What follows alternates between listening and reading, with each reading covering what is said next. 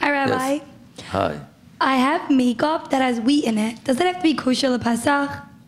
I mean, does that make sense? What is that again? Makeup. What is it, foundation? Oh, makeup? Well, you have to have a kosher for Pesach makeup. You have to have the right kind of makeup. Oh, for real? They have special makeup for Pesach. Yeah, you have to. A lot of it has in it alcohol, which is chametz, and other ingredients, wheat, different types of dry ingredients that come from wheat and other grains. So you have to get the makeup that is has a hechsher of Pesach on it.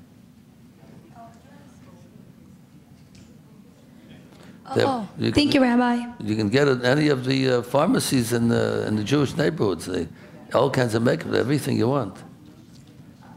But everything, perfume, lipstick, all these things that have chametz in them. You have to get the kosher for Pesach ones.